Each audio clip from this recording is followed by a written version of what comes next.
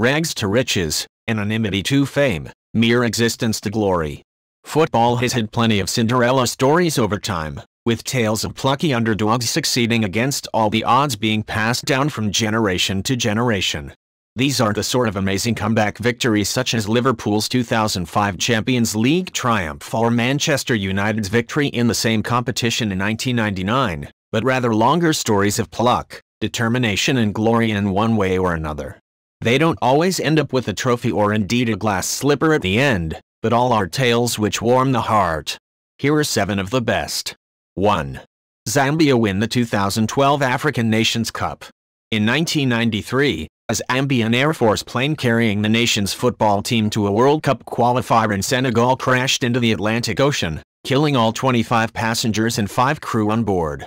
The crash site was around 500 meters offshore from Libreville, Gabon, and so when the African Nations Cup was held in the same country in 2012, Zambian thoughts were inevitably with their fallen compatriots. Managed by the charismatic French coach Hervé Renard, an unheralded Zambian team topped their group before seeing off Sudan and Ghana without conceding a goal to reach the final. There, in Libreville, they took on the much-fancied Ivory Coast. Didier Drogba missed a penalty in normal time for the Elephants, and after the match went to a penalty shootout, misses from Kolo Toure and Gervinho handed a first-ever international tournament to Zambia, whose celebrations were hugely emotional and included Kalisha Bwalya. He is considered to be the best Zambian player of all time and only spared death in the plane crash because he played for PSV Eindhoven, so had been making his own route to Senegal back in 1993. 2. Wigan beat Manchester City to win the 2013 FA Cup. Wimbledon's victory over Liverpool in the 1988 FA Cup final has long been considered the greatest shock in the history of the competition, but that was outdone by Wigan 25 years later. The Laddock's run to the Wembley showpiece included a quarter-final victory at Everton which included 3 goals in 3 first-half minutes, but they were given absolutely no chance by pretty much everyone when they lined up against Manchester City in the final. City's millions and players such as Sergio Aguero, Yaya Toure and Vincent Kompany were expected to sweep to victory, but on the day Wigan gave as good as they got. Battling relegation from the Premier League, eventually unsuccessfully, the Wigan side were marshalled by impressive Spanish boss Roberto Martinez, who refused to allow his team to be overawed at Wembley. They matched City stride for stride, and after Roberto Mancini's men had Pablo Zabaleta send off 6 minutes from time, late Wigan substitute Ben Watson headed home the winner in the 91st minute to spark delirious celebrations. 3. Denmark win Euro 92 despite not qualifying. Yugoslavia were supposed to be at the European Championships in 1992, but the outbreak of war and subsequent breakup of the country meant that they couldn't attend the finals in Sweden.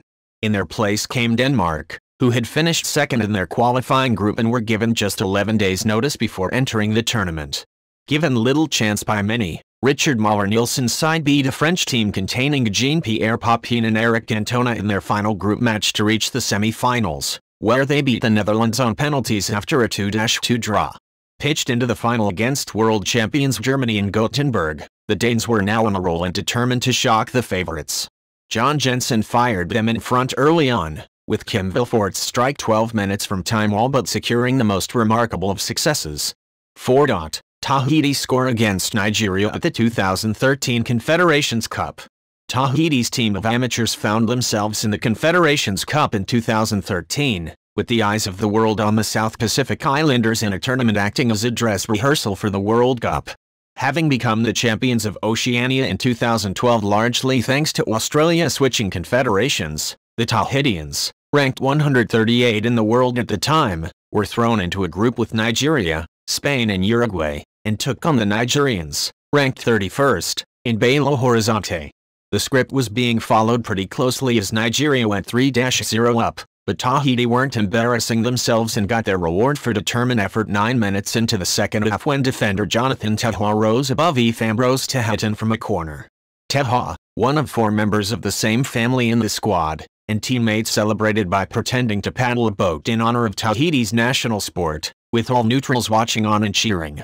Things later turned sour for Teha as he scored an own goal on the way to Tahiti's 6-1 loss, whilst they were later beaten 10-0 by Spain and 8-0 by Uruguay.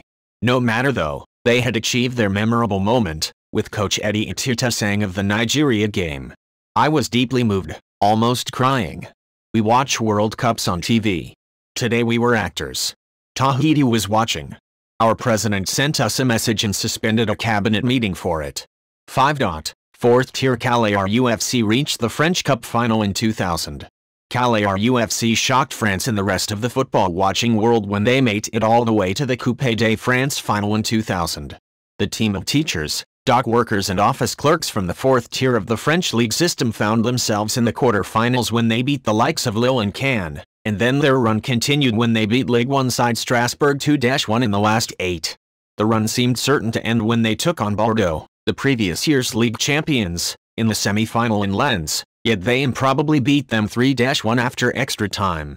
And when they took the lead in the final against Nantes through Jérôme Dudeter, people actually started to believe that they could win the tournament, but Antoine Sibierski equalized for their Ligue 1 opponents and then stroked home a debatable penalty in the final minute to break the hearts of Calais and plenty of football romantics. To their credit though, Nantes insisted that their beaten opponents should lift the cup with them, with Calais skipper Reginald Beck holding aloft the trophy alongside Nantes captain and future French international goalkeeper Michael Landreau. 6. Greece win Euro 2004.